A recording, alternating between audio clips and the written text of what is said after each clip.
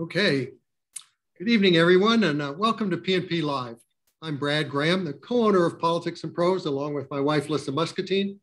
And we have a terrific program for you this evening featuring the renowned journalistic duo, Carl Bernstein and Bob Woodward, here to talk about Carl's new memoir, Chasing History, A Kid in the Newsroom. A couple of brief housekeeping notes first, though. To post a question at any point during the discussion, just click on the Q&A icon at the bottom of the screen. And in the chat column, you'll find a link for purchasing copies of Chasing History. If you want to know what journalism was like or could be like back in the days of hot type, clattering typewriters, gunmetal desks, rumbling printing presses, a time when reporters phoned in their stories and news bulletins from around the world arrived by teletype, then read Chasing History. Or even if you just like a memoir filled with charm and warmth and enthusiasm, this book is for you. Carl vividly and engagingly recalls his first years in the newspaper trade, starting at age 16 as a copy boy at the Evening Star, once Washington's afternoon paper. As he says, his understanding of journalism, his basic view of the world, crystallized during his year at the Star from 1960 to 1965. That also, of course, was a momentous period in American history, marked by the Kennedy era and the burgeoning civil rights movement. And Carl mixes personal history with his perspective as a young man on major events of that time.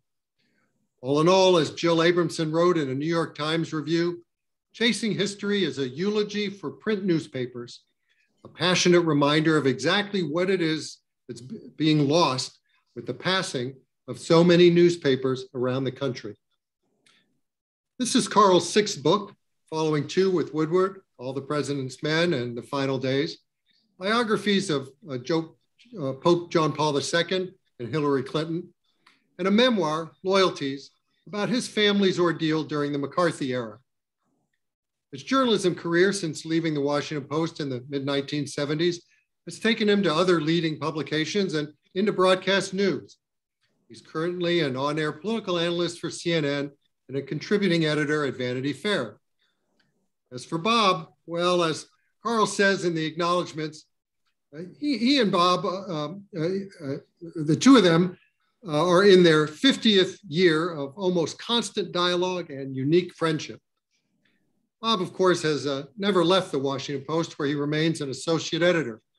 In addition to his many newspaper scoops, he's written 21 books, all national bestsellers. His most recent, Peril, with Robert Costa, chronicles the last months of the Trump administration, the 2020 campaign season, and the first months of Joe Biden's presidency. So Carl and Bob, the screen is yours. Thanks, Brad. Thanks so much, Brad. Well, it's wonderful to have this opportunity to chat with Carl and go back in history.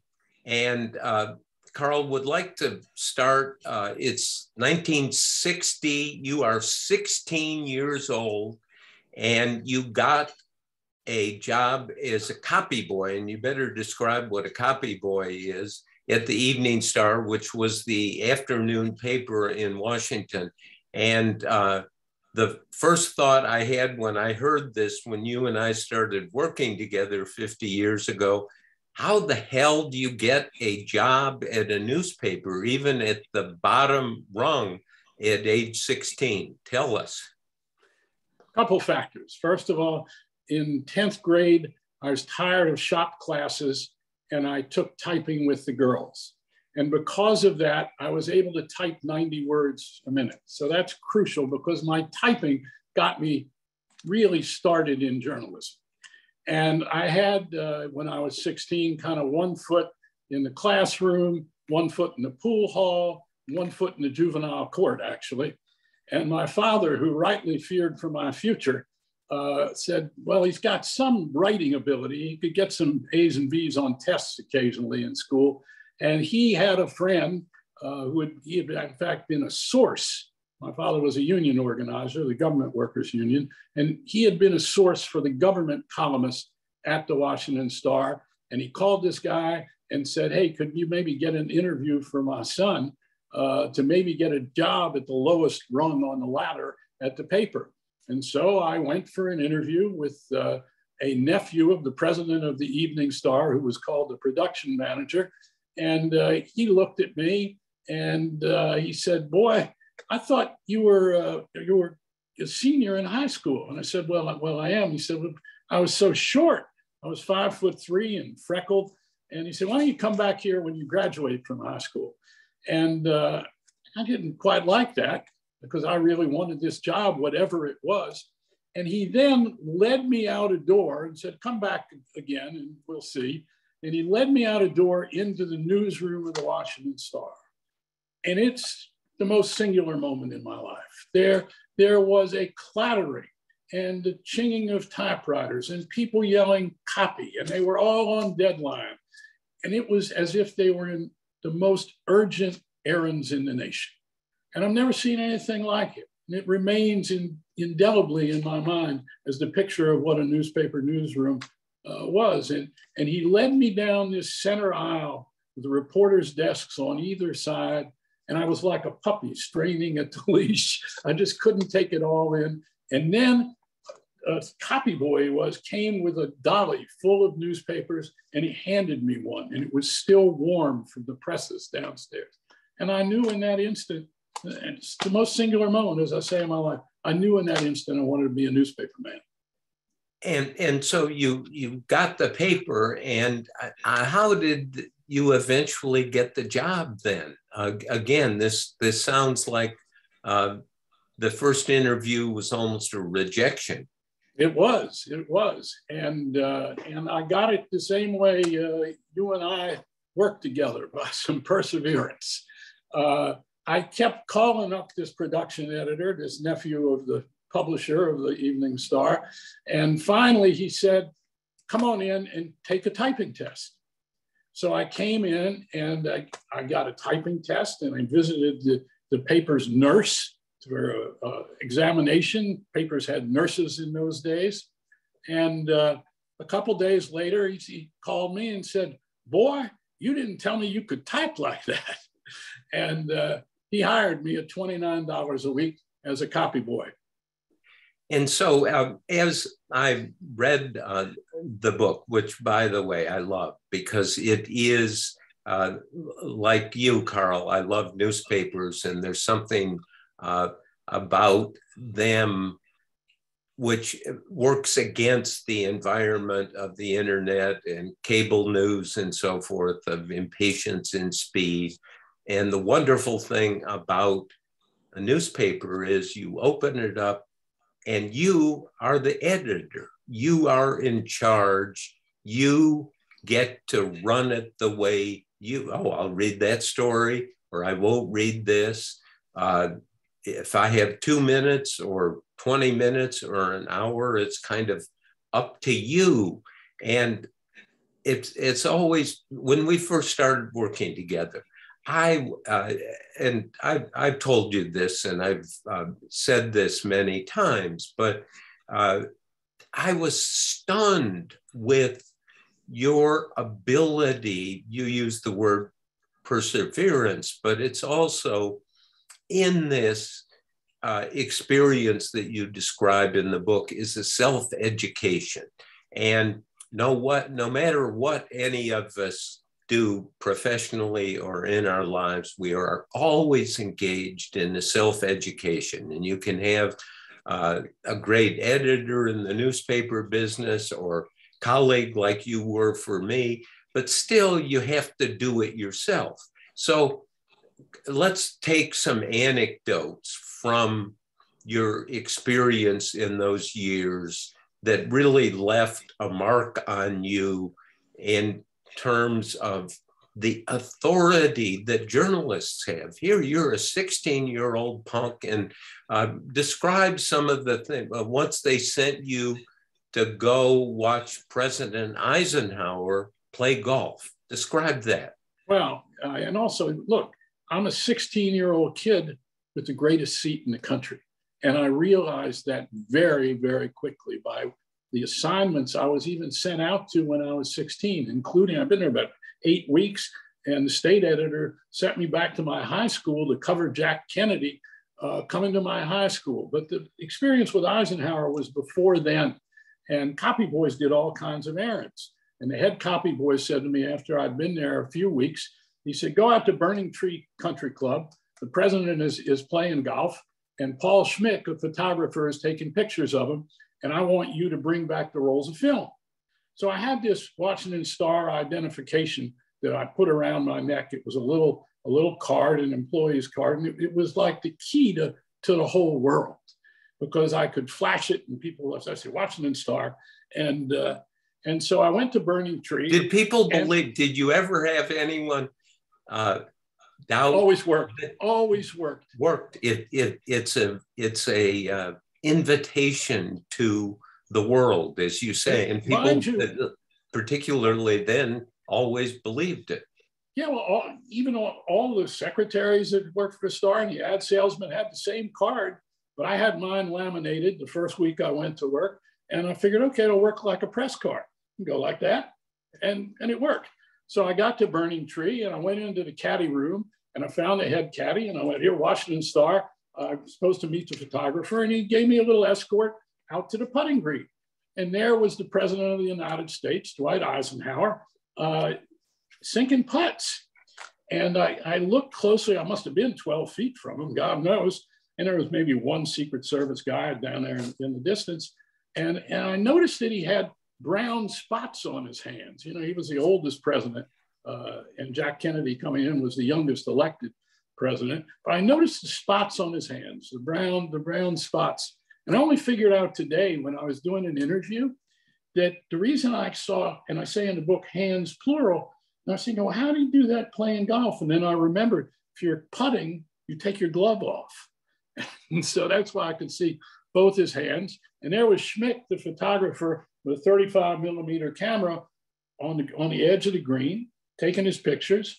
And then he motioned for me to come over, open the back of the camera, and gave me the film to run back to the office. So that's how I first saw the President of the United States, when I'd been at the paper about 8 weeks. The aura of the presidency when you at that moment, even on a putting green? Eisenhower had been the president for half of my life at the time. And so, yes, you had a sense that this, you knew enough from watching television and newsreels and reading the paper that this was the most powerful man in the world. And I read the papers, and but not coming to know the aura as I did when I went to the White House for the first time as a copy boy. And then you see the pictures on the walls of previous presidents, and you see where the Oval Office is down the hall, and it takes your breath away. You're just awestruck. And that came a couple months later. Okay, so what was the first story you did for the Star? The first story, copy boys and dictationists, the people who took reporter's story over the phone with a headset on and typed out their stories. But you weren't yet a dictationist. No, I was not. You're really essentially an errand boy. Yes. People would holler copy in the office like that, in the newsroom. You'd jump up and you'd go back to where the reporter had hollered copy. You'd take the copy paper for this typewriter and run it up to the city desk or the national desk, and whatever desk it was. I also fetched coffee for the city editor, Sid Epstein, who became my great mentor. But the first story that I ever did was the copy boys and dictationists for $7.50 a night were encouraged to cover Citizens Association meetings in Washington. And I should say here that the Citizens Association, these neighborhood associations, were white, or civic associations in the same neighborhood very often, which were black, because I grew up in a Jim Crow town that happened to be the capital of the United States. And so the first assignment that I had for— Did you have a sense of that racial divide and the inherent inequity in it, or did you just kind of accept it? Oh, no. All my life I did. First of all, I went to legally segregated schools in the capital of the United States, still Brown versus Board of Education. When I was in the 6th grade, our schools in the District of Columbia were legally segregated. And the companion decision to Brown is Bowling versus Sharp, which is about the DC school system, because Brown didn't apply to Washington because it wasn't a state. So they came up with this separate case that was the District of Columbia. But my parents had been very active in sit-ins in the 1950s. I went with my parents. They took me to these sit-ins downtown because the restaurants were segregated. Black people could not eat in the restaurants downtown or sit at the lunch counters. They could stand at the lunch counters. So I went with my parents and these little children, Black children, and we would sit in when I was 8 and 9 years old. And did you feel that this is wrong, or did you just feel the way it is? Sure. I knew from my parents. My parents had Black friends. My father was a union organizer of a union, the Government Workers Union, that had a lot of Black members. And we had African-American friends in our home. And yeah, I knew I had a keen sense of this from the time I was a child. Oh, say your debut is at the Citizens Association. Exactly. You're there, and what happened? Well, it was called the Petworth Citizens Association. And I was listening to, first thing that happened was I met the woman who was the head of it, and I took a seat. And the first thing I noticed was that everybody in there was white, even though I was in an integrated neighborhood. And that's when I first learned that there were these separation of civic associations, citizens associations, even in 1960. And the woman explained to me, oh, yeah, this is the white citizens meeting of this integrated neighborhood.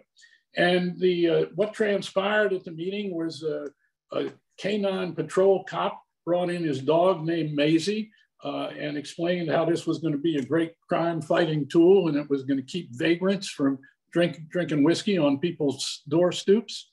And then an engineer from the District of Columbia Engineering Office talked about road construction projects in Washington. So you had the scoop. I had the scoop, and I'm taking notes on all this stuff. When I get back to the office, I thought the really most important story that I'd seen was about the fact that this was a white-only meeting. But I took it up to the city editor, the assistant city editor. He said, everybody knows that. It's been in the paper 100 times. What happened at the meeting? So I typed out this story. It took me about, an hour to write. It's on my wall today at home. And this wonderful editor said, come over here with me and I'm going to show you how we edit the story. And he started editing. He changed a couple words in it. And I thought, this is really good. This is going to go in the paper. And he changed, voted to restrain, voted to make sure that there was going to be a group of people who would not allow, something like that. I mean, just change the language. And I said, that's fine. And then he took his pencil and he drew a big box around the whole story, and he put a big X through it, and he wrote on it, dry run. And he said, hold on to this. Someday you might want to look at it, and put it in a scrapbook. And that was that story. But you got canceled then, didn't you? I got canceled, but a week later, I covered another Citizens Association meeting, and my first story was in the Washington Star, read, I was thinking, by a couple 100,000 people, even though it was about 4 paragraphs long and of no consequence whatsoever. Now, one of the chapters in the book is titled Adrenaline. Explain that. Why? What is the role of adrenaline as you saw it as this young copyboy at the Star? I mean, you can answer the question as good as I can. No, I would not know I can. No, sir. Yeah, when you're on a good story, and reporters love good stories, and any story was pretty good for me at the beginning, you're fueled by getting the information. And when you get the information, there's a kind of thrill that goes through you. You know this, Bob. And you say, oh my God, because almost never, and I think we've talked about this a lot, almost never as a story I've done turned out to be consistent totally with my preconceived notion of what the story is going to be.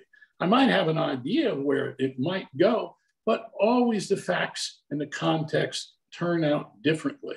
And so that's part of the adrenaline rush. The minute you get a source, the minute you observe something that tells you this is news, this is going to be what the story is about. So you get a rush, and then you get the next rush when you go to somebody else to nail that story down.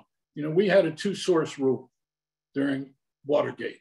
The story had to have two sources before we put it in paper. Well, that came from, you know, what I had learned at the start. We had to have multiple sources. Sid Epstein, my editor, the city editor. Now talk about Sid Epstein. Obviously, I mean, the book is a hymn to him. Who was he? What does a city editor at a newspaper do at this time in the early 60s? And who was this man? Well, I was blessed by having the two greatest editors I could imagine. Sid Epstein at the Washington Star, and Ben Bradley at the Post. Very different men, but committed to the same thing, this idea of the best obtainable version of the truth. Sid Epstein looked nothing like the ink-stained wretch you would expect in a newspaper. He looked like a dandy almost who had just stepped out of the pages of Esquire magazine. He had his shirts monogrammed at Lewis and Thomas Salt's downtown. They were kind of sherbet colored with a rep tie, and he wore wingtip shoes, very elegant. His desk was always clear. And he hovered, his presence hovered above the newsroom. He was revered, but he was not of the esprit and the commonality that the reporters had. He really was the focus of everybody in the room, but at the same time, there was a remove, a kind of distance that he had. And he was a commanding officer, and he commanded this army of reporters. If there were a movie of this, what would be the scene that defined your relationship with him the best? Two things. I'd been there a few days, and he said, "Hey, kid, go upstairs and get me breakfast." And he said, "Give me a Dixie cup of grits and coffee regular and a roll and a Kaiser roll." So, and I would keep doing that. He would keep asking me to go upstairs. But what really defined it was I'd been there not long, and about 4 months. And by then, a lot of what a copyboy did was go upstairs to the composing room where all the paper was set in type. These big linotype machines spit out the lead, story that would be put into a form. It was actually the pages in the newspaper in this form.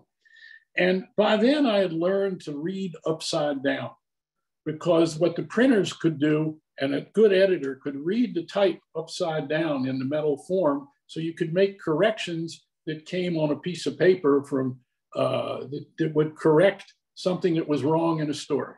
A skill reading upside down. I do remember, I won't be specific, being in an office with you, and you read something upside down on somebody's desk, as I recall, in Watergate. Yeah, and we went out, and you said, "Did you see that?" And I said, "No, I didn't see it," and you had. Well, yes. So I learned to, like printers and like the city editor, I had learned to read upside down. And so there was a mistake, and I had the piece of copy from downstairs to correct the mistake in my hand, and the composing room foreman, I was right next to him. And I went, and thinking I was very clever, I touched the piece of type where it needed to be inserted, and with my forefinger, and all of a sudden, the composing room foreman looked at me as if I had committed the greatest sin known to mankind. He had this huge ham hock of an arm. He took his arm and went like this and shoved every piece of type. It was the front page of the local section onto the floor, thousands of pieces of type. And Sid Epstein was right there next to us. And this type was coming down onto his wingtip shoes. And Sid said to me, "Kid, go downstairs." So I sort of knew that something that had happened, that perhaps I had done something. So I went downstairs. I'll finish go the ahead. story. I went downstairs. Sid Epstein came back down. His face was all red, and he said, "Kid, in my office." So he had a little office off the desk, and I went into his office. He said, "What do you want to do when you grow up?" I said, "I want to be a reporter." He says, "Why do you think you can be a reporter?" I said, "Well, I've been covering these citizens associations meetings, and I'm always pretty good at finding out about secrets." And he said, "You got to make me a promise." And I said, "What's that?" He said, "You will never touch a piece of hot type for the rest of your life." And I said, I was a little confused. He says, "Look, that composing room foreman has been on my ass for years.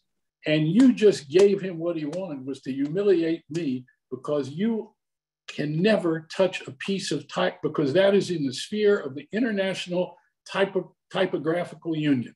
And that union had gotten equal pay for the printers to reporters.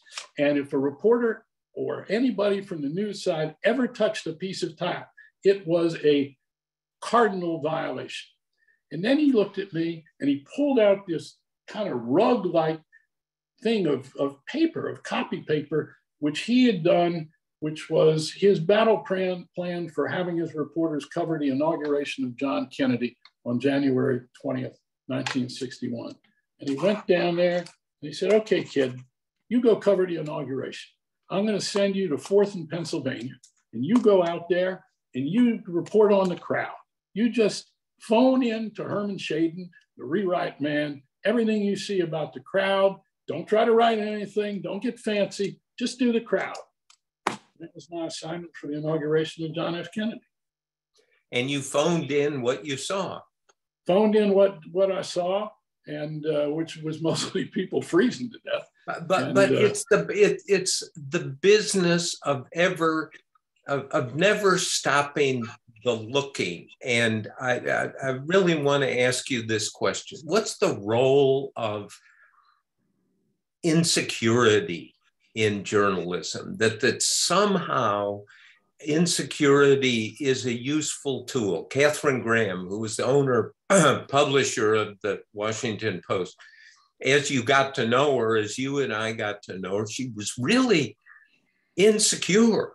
And she would just share that insecurity. And people didn't really know that at that time when her memoir came out, but you and I glimpsed it. And you were insecure in a very productive way. Some of the best Watergate stories we had originated from you never leaving the office. You would stay in the office. And at one point, some former assistant attorney general or whatever it was in Tennessee called you and put us on to Donald Segretti, the dirty trickster. Or when we'd done a story about John Mitchell, the former attorney general controlling the secret fund, would put the story in the paper. Of course, you were always hanging around, tinkering, changing, making better. And we were trying to get a response from Mitchell, and he called you at 10 o'clock at night, and you were there. I was out someplace else. Oh, let's talk about that day for a minute, because the story said that John N. Mitchell, the former Attorney General of the United States, controlled a secret fund that paid for some of the undercover activities and dirty tricks against the Democrats. And Bradley said to us, "Hey, you better be right. There's never been a story like this before." He's the former Attorney General of the United States. And you and I said, "Yeah, but we're right on this." And going to the thing about insecurity, I think one of the things that helped both of us overcome the natural insecurity, and I think one of the things about being a reporter is, you have this license, this press card to go where other people can't, and it empowers you. And it helps paper over the natural insecurity that you have. I don't know if you felt the same thing, but I always felt that. But and you need to leverage that insecurity. That's exactly right. And that is make another phone call, go back Yes. for a third interview, and hang around the office and think and make lists and, yes. you know, hound people. And anyway, go on. But I mean, this is a great story. It's one of the more interesting Watergate stories, because you and I would have coffee in the vending machine room before every morning. And the idea was, you know, there was a good cop and a bad cop, and you can imagine which of us was the good cop and which one was the bad cop. And but and not always. We did reverse roles in almost everything we did. The expected thing of you, I would do sometimes, and the expected thing of me, you would do sometimes. But on this occasion, we were going to write this story, and I put a dime in the coffee machine, and which is what coffee costs then. And I felt this chill go down my neck, literally a chill, only time in my life. And I said to you, oh my God, this president is going to be impeached. And you looked at me and said, oh my God, you're right. And we can never use that word impeach in this newspaper office ever, because the editors or somebody will think we have an agenda rather than just going after the truth. And it was a long time before others spoke about impeachment. But your point— That's exactly true. Go ahead. But your point, though, is goes back to what we did after that story. That night, I called Mitchell, and I had a phone number in New York where I thought I could reach him. And I said, we had a story going in the paper the next day. I wanted to read it to you and tell me your response. And I got about as far as John N. Mitchell, while Attorney General of the United States controlled a secret fund. And Mitchell said, Jesus. And I got a few more words into the first paragraph. And Mitchell said, Jesus. And I read the rest of the paragraph and said, Jesus Christ, all that crap, you're putting it in the paper. If you print that, Katie Graham, referring to Catherine Graham, our publisher, is going to get her tit caught in a big fat ringer.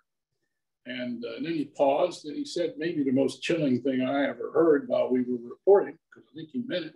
And when this campaign is over, we're going to do a little story on you two boys. Yeah. Hung up the phone. And of course, we put it in the paper, and Bradley told you when you read him the quotes, he said, put it all in, but leave out her tit.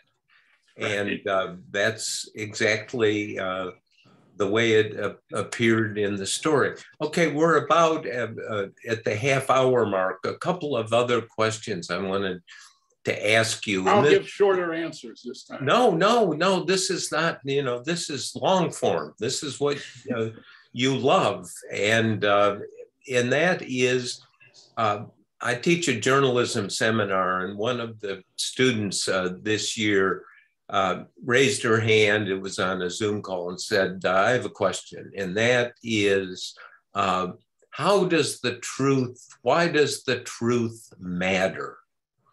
And I've thought about that question for a long time. And as you and I've worked together and had this 50-year seminar and friendship, we're always going back to that very simple question: is it the truth?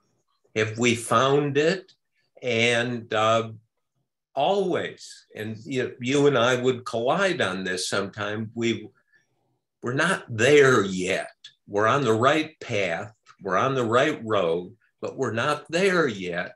And of course, that was where Bradley was so great in restraining this and saying, you don't have it yet. Didn't mean we're never going to publish it. It meant do more work. He was wrong once, as you'll remember. We got it very early in the game. And I said, God damn, how many sources does he think we need? And it was a story about Howard Hunt. But whatever the case, going back to your point about the truth, and that was drilled into me at the Washington Star, that our job was, the phrase we used was to get the complexity of the truth, not just disparate facts strung together. And I think where I learned it most deeply was covering civil rights, which I started to do even when I became a dictationist and they would send me out on assignments when I was 17, I started covering demonstrations in Maryland to integrate suburban Maryland, which was also Bethesda, was a Jim Crow business strip with segregated ice cream parlors, the movie theater.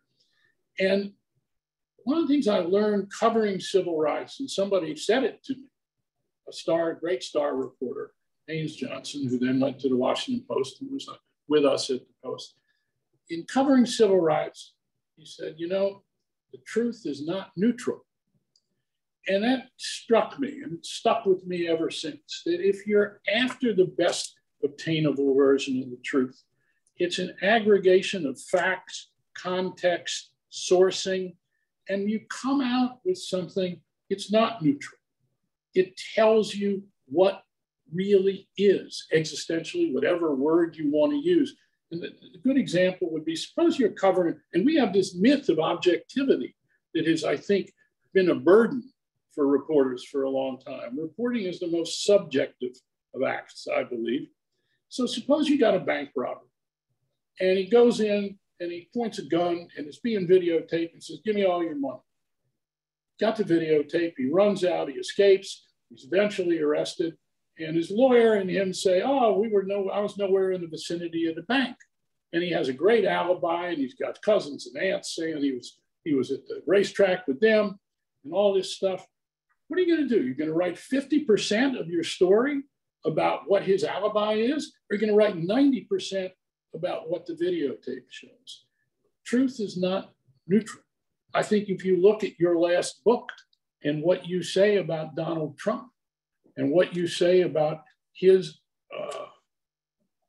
unmiring of democracy, that's not neutrality, but it's true.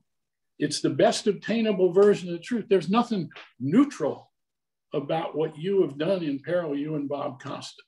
And thank God, because it's the truth. It's not about neutrality.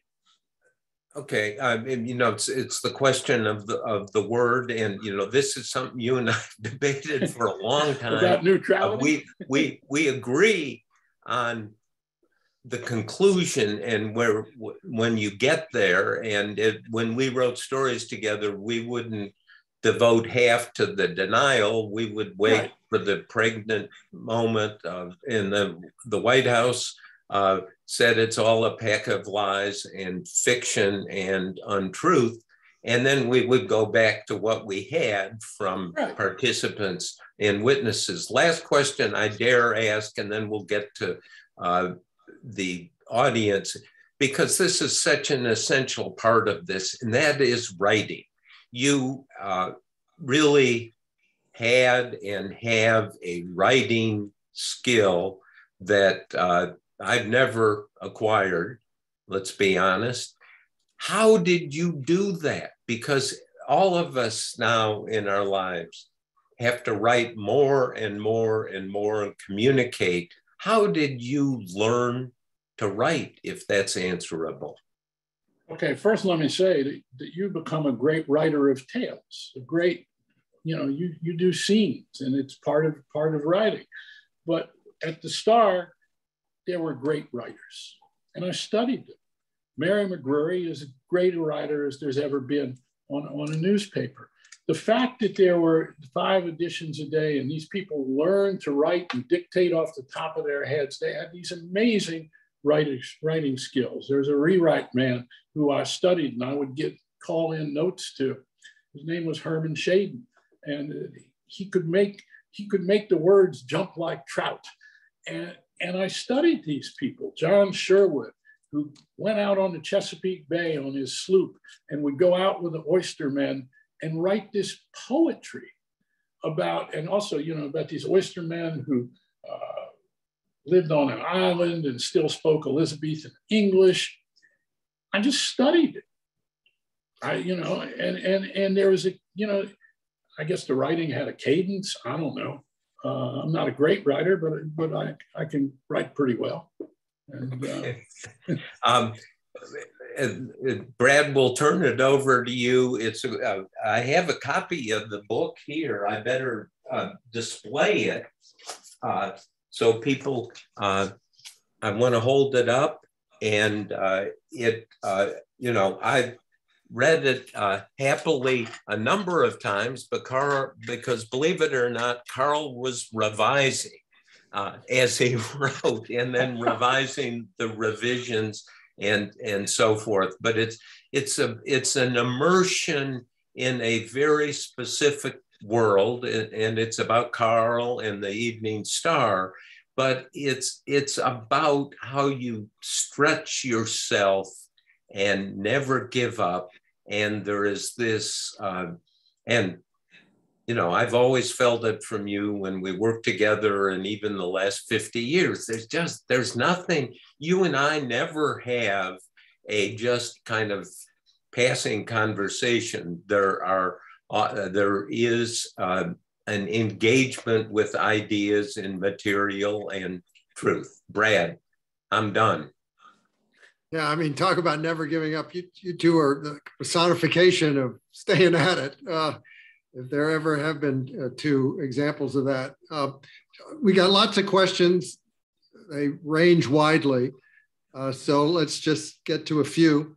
Do you believe that journalism in 2022 is objective compared to the journalism industry back in the 1970s or even 1960s? I think it's difficult to generalize, but I think that what has been lost, aside from daily newspapers all over America, in towns and cities, what has been lost is going out of the office very often. That there are too many reporters who stay in the newsroom, use Google, get on the telephone, don't go out to meet sources, don't go knocking on doors at night. I think that's become much more the exception, doing that kind of legwork than the rule. And I think the result very often, and I asked Bob if he agrees with this, that too often you don't get to the best obtainable version of the truth often enough, because the work hasn't been done. You haven't gone to source after source after source. And it's demonstrable and noticeable in the product. Yes, that's true. And the term is go to the scene. I remember in Watergate, we're working along, and you had tipped that there was this prosecutor, investigator in Florida. And you were a Virginia reporter, and you persuaded the editor, said, I need to go to Florida, and got one of the great stories about campaign money going to the Watergate burglars and so forth, so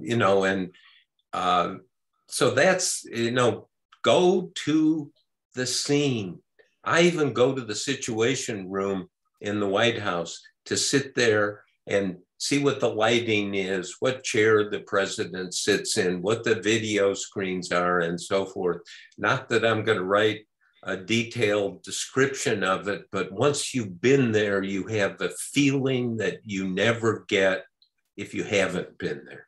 It's the context. That's an essential element of the story, is a context. One thing that also that the book is about, taking all these things about reporting, and first of all, we were having more fun at the Star than you could ever have in your life. And this, with this group of reporters, that there was an esprit in the newsroom. We went drinking together after the paper had been put together in the afternoon. We'd go to lunch together, and people would drink these big bird bath martinis, which I was happy to drink when I was 16 or 17, and I would join in with them.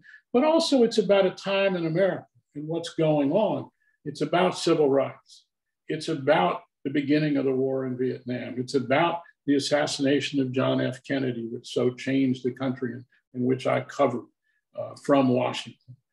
So it's about this kid, me, who was getting to do and see all these incredible things and describe them, report them, go to the scene, and these opportunities to do, I dropped out of school, was thrown out of school, but the best education you could get in America is what I got in that newsroom. Here's another question about reporting method, specifically about the two-source rule. David asks, with today's demand for instant breaking news, how do you think the competition to break the story has impacted, just lost the question, has impacted legitimacy and legacy of getting a story confirmed? I think that stories are still, I don't think that there's a great failing in that regard today. I think stories are still confirmed in the way that they ought to be by and large. The question is whether the adequate reporting has been done first. And that's you know, it's all about the reporting and the confirmation. That's what you're after, is to nail it down. Mary wants to know, what advice would you give to the public today, especially our youth, on how to best source monitor our news?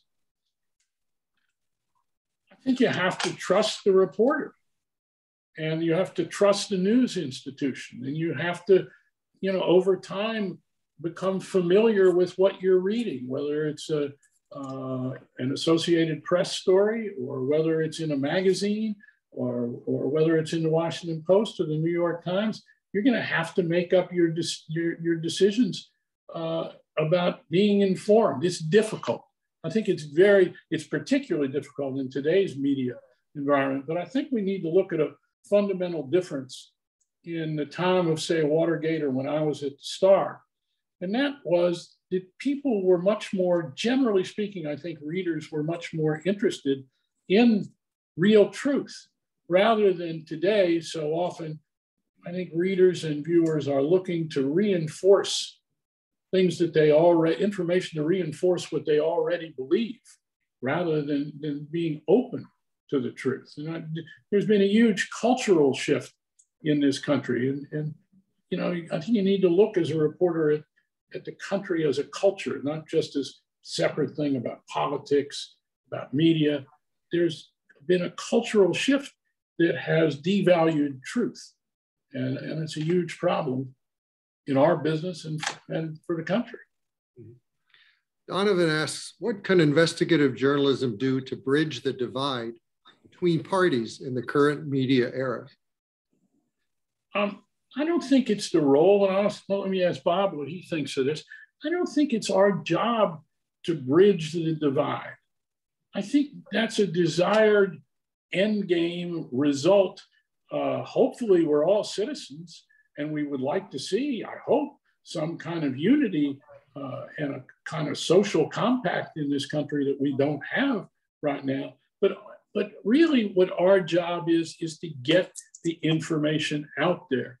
And hopefully once the truth, or once the information is out there, it will be absorbed in such a way and used in such a way by politicians, by people in institutions, by ordinary citizens, in such a way as to reflect where the truth can take you. And perhaps that does result in some unity. But I don't think it's our job as reporters to say, I'm going to unify the country. I think it's preposterous and presumptuous. Now, Carl, in Chasing History, there's a great sense that comes across of the connection between the newspaper and the community. And Jim asks, what's the future of local journalism? Well, a terrible thing has happened, which is to say that every city and town in America had a newspaper, many of them had two newspapers. And that was part of a civic compact that we had in this country. The coverage of our communities, our cities, our towns, people knew and were able to find out what was going on. And there's been a huge gap as those newspapers and institutions have died. And nothing has really taken their place. I don't think this is about nostalgia. I think it's about an absence in our civic and cultural life that we're probably never going to regain. And it's a terrible thing. And I think it's irreplaceable. It doesn't mean that you need newspapers, that you need literally inked pages, but you need news institutions. Local news on television in most of America, it's a disgrace. Lead and bleed, we used to call it. It's a kind of truncated, everybody, watching us here tonight, wherever they are, do they really think that the 10 o'clock news or 11 o'clock news that they're watching or local news has anything to do with a real reflection of the city or town that they live in? I don't think so. But we had that in newspapers before. Here's a road not taken question from Wayne. He asks, if you hadn't chosen journalism as a profession, how would you have changed the world in another way and why? First of all, I'm not so sure about changing the world. I don't think it was an objective. And I would never be so presumptuous as to even touch the question, actually. So thank you to the questioner, but I'd probably still be in the pool hall. Yeah. And Paula asks, do you think the journalists are less willing to report information that challenges their biases today than they once were? Tell me that once more, less willing to report information that challenges their biases today than they once were. Let's look at the reporting on the Trump White House. I think that the greatest coverage of the White House I've ever seen by the largest number of news organizations and reporters has been during the Trump presidency. And I don't think that those reporters came to that story with a lot of prejudices. I think they came and they saw something that as they developed the facts, the context of what was going on, they were horrified at what they saw and they reported it out. So I think that no, we're there and we're getting the story. And when it's done the old-fashioned way with shoe leather, with knocking on doors, you get it. And when you don't do that work, you don't get it. But this notion of preconception, and that you have an idea that you know what the story is, that's the danger. And I think that's what the question is partly about. You got to get past your beliefs. You've got to be committed to finding out what's really going on. It's really interesting. Almost all the answers that both Bob and I have been given here tonight go back to that fact. Let's see where the information takes us. That's what it's about.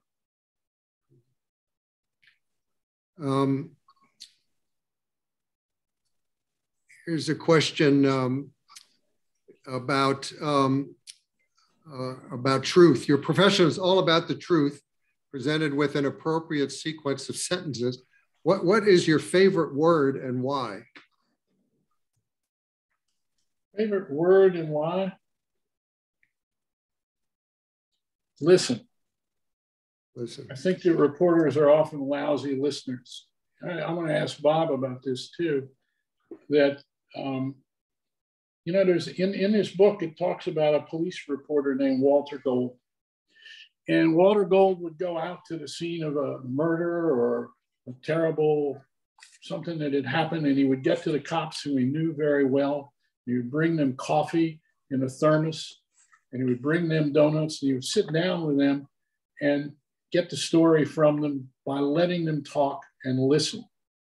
I really believe that most people will try to give you their truth, whatever they see as the truth, if you give them a chance and you listen. I think that reporters tend too often to be lousy listeners, that we're too often interested in going in real quick to get a story, to put on the wire, to put on the air very quickly. We think it's a good story, and we haven't listened to that person. We haven't sat there and respected that person. I want to ask Bob about this. Because that's obviously the case, and I think it's relevant in working on Peril with Robert Costa. Robert Costa would do 8-hour interviews, and that is an endurance contest. It's kind of this idea of perpetual engagement, and you have to be interested in the story, and then you have to be willing to go back for a second and a third interview. And Carl, that was always, you know, I'd be ready to go out and have dinner or something. You say, we got to go see Hugh Sloan again, who's the Nixon treasurer, and go back again.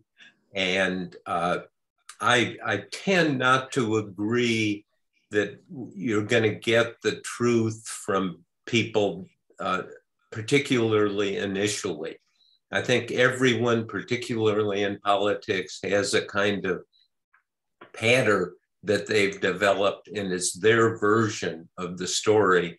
And if you go back for a second, third, fourth time, you're liable to get a much better version of the story. And there may be contradictions, or they're not, but it's all about level of effort.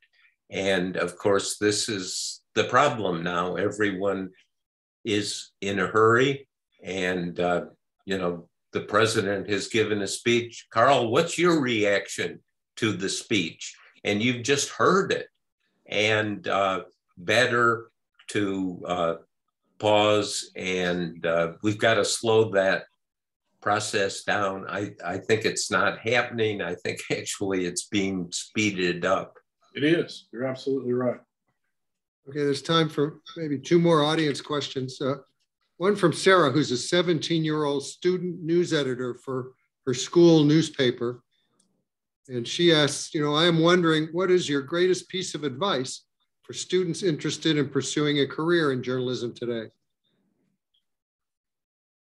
I think the idea of never sticking, one, with your preconceived notion of what the story is, and two, going to source after source after source, and three, as Bob is saying, with each source, exhausting them, trying to go back and say, well, I heard from your colleague who sits next to you in the office that there are 4 people on the staff who are not qualified to be in this office. And then you keep going.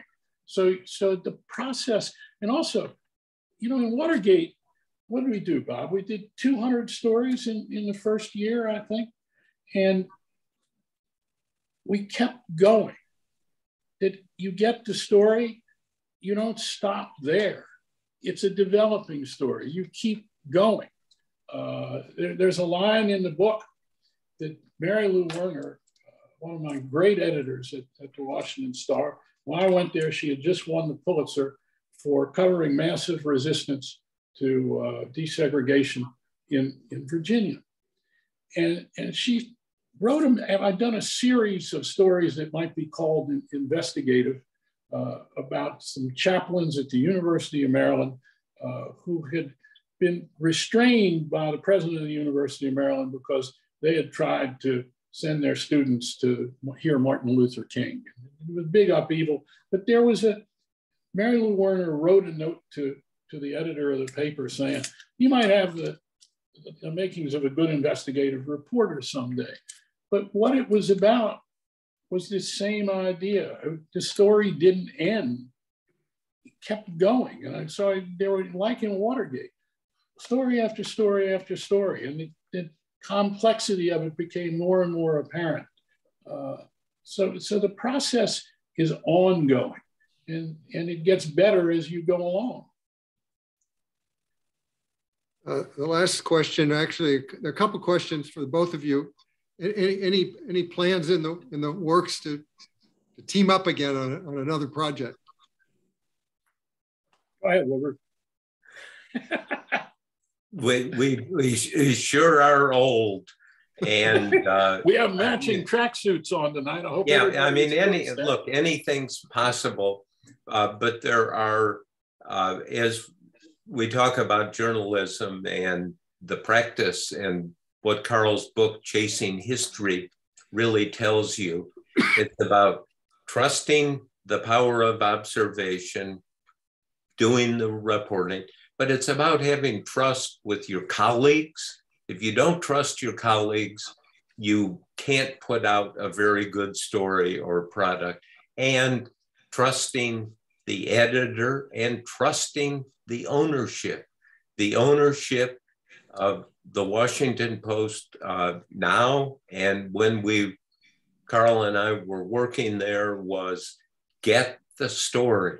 That there, yes, some individuals might be angry or have feelings, but get the story. And one experience I've had at the Post, I've never seen any editor turn down a really good story. You sometimes have to go back and try it once more, but trying it once more is the name of the game. And it's, in my view, the name of Carl's book, in a way, though it's named Chasing History, is go back, try it once more, and the theme is perpetual engagement, and that's Carl. You know, it's really been a thrilling hour. I don't know if the two of you have been able to glimpse at least some of the comments in the chat, but there have been a lot of people who've noted how inspired they've been over the years by your work and by this evening's discussion. You know, seeing you, Bob, in action, asking probing questions of your old friend, and seeing you, Carl, enthuse about what got you hooked on journalism and the early lessons learned about reporting. Well, this has been a master course in itself in what it's all about. To everyone watching, thanks for tuning in. A reminder that in the chat column, you can find a link for purchasing copies of Chasing History. From all of us here at Politics and Prose, stay well and well read. Thanks. That was fun.